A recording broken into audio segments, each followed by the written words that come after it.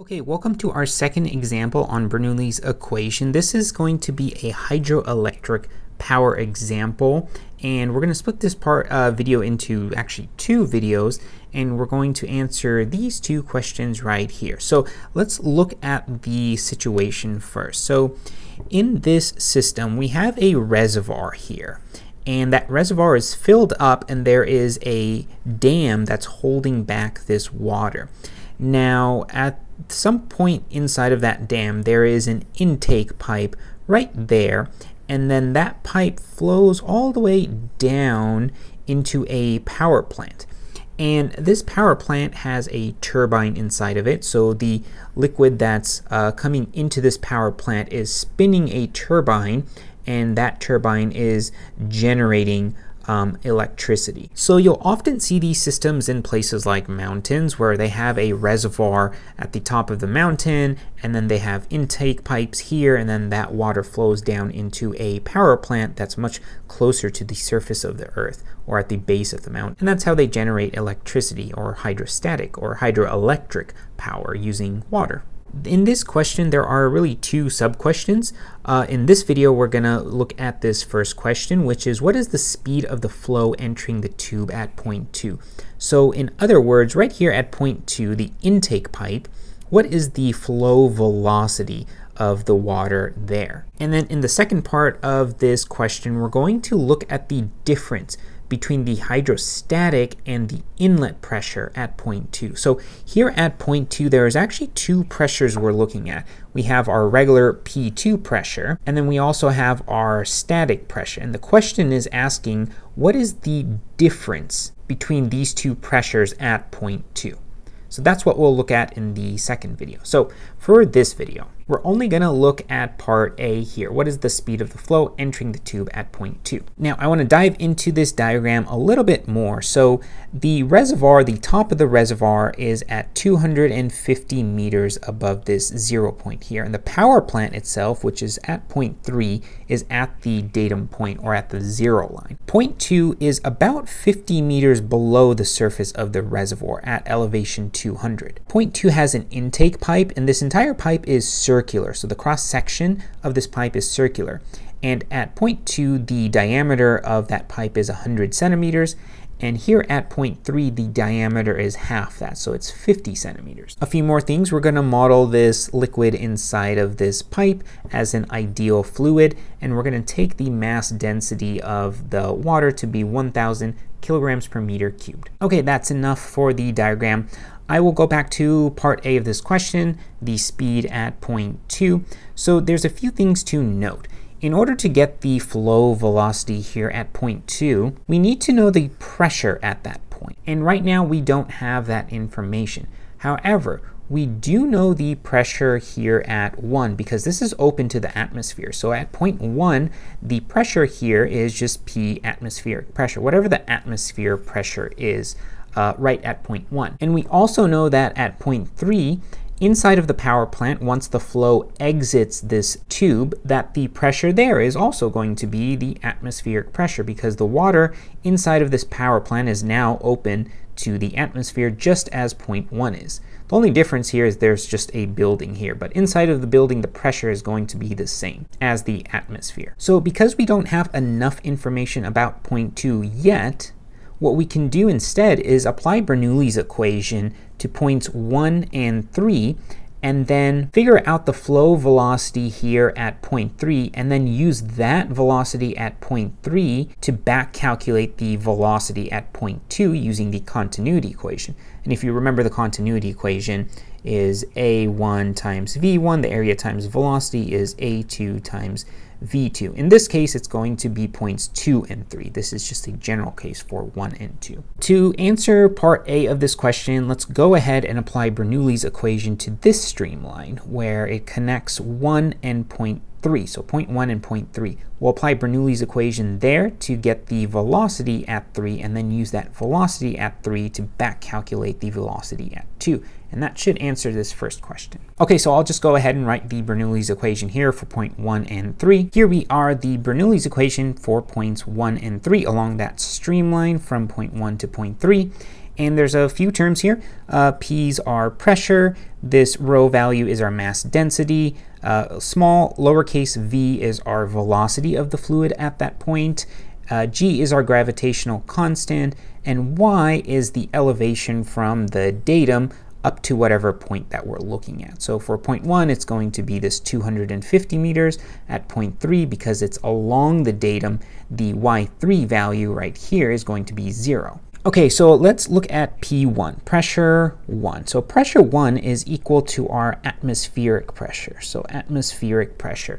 Now, because this dam can be up in the mountain somewhere, the higher you go in our atmosphere, the less and less pressure there is. So I can't assume that the pressure at 1 is equal to our 1 atm pressure, which is our 101.3 kilopascals. I can't assume that, because if this dam were to be placed up in the mountains, the pressure of the atmosphere there is going to be a little bit less than our 101.3 kilopascals, right? The higher you go up in our atmosphere, the less and less pressure there is. So for simplicity, I'm just going to call that P atmos, which stands for the atmospheric pressure. How about V1?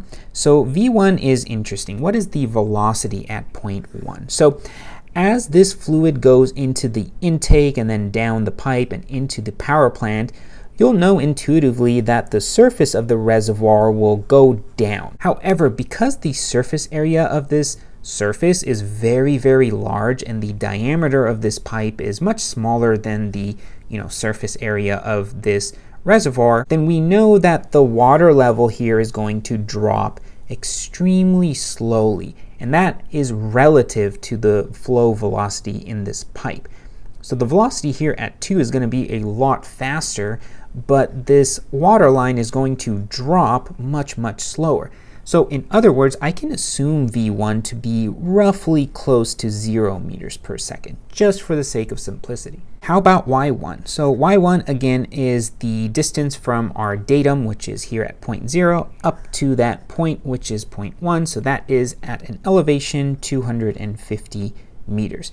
Okay, cool. So we have a lot of the terms for the left side of the equation. Let's look at the right side. So let's look at P3.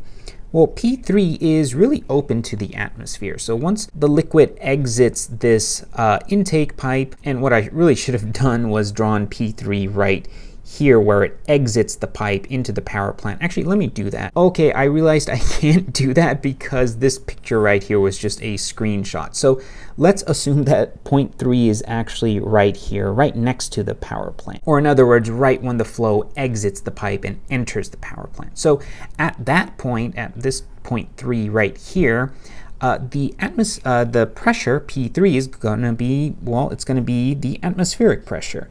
Why? Because it's exited the pipe, it's going into the power plant, and the power plant, well, the water is exposed inside of that power plant, so the pressure there is also going to be whatever the pressure is in the atmosphere. So P3 is also going to be P atmos at that point. Now, how about V3, the velocity at 3? Well, that's the exiting velocity at this end of the pipe, and we don't know that yet. So we're trying to figure out what V3 is, because then we're going to use V3 to calculate what V2 is.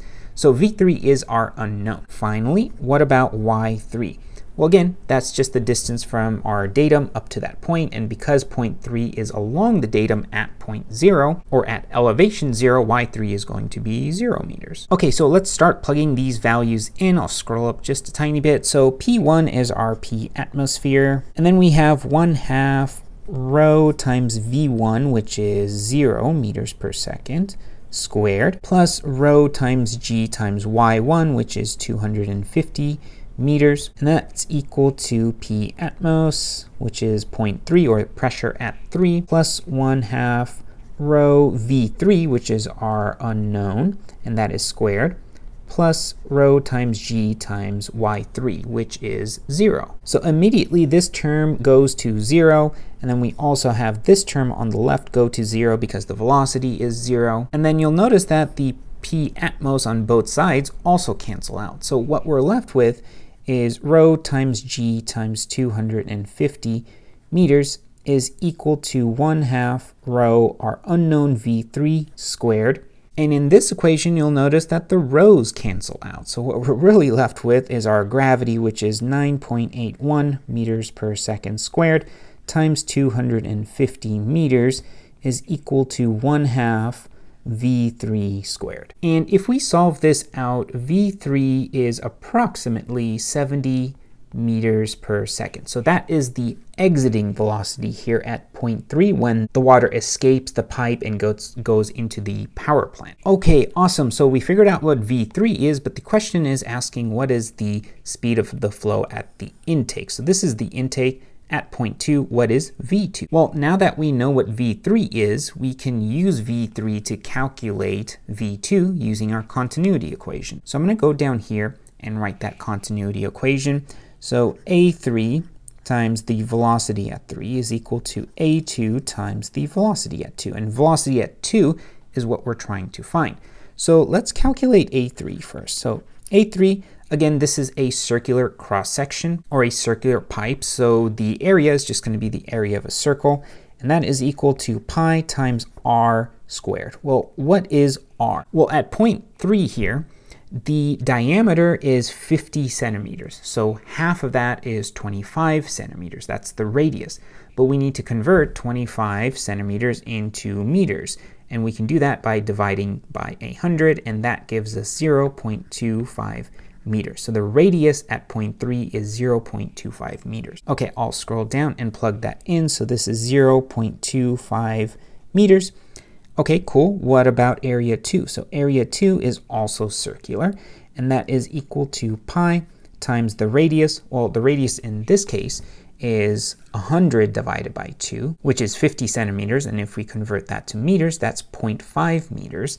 So that is going to be 0.5 meters squared.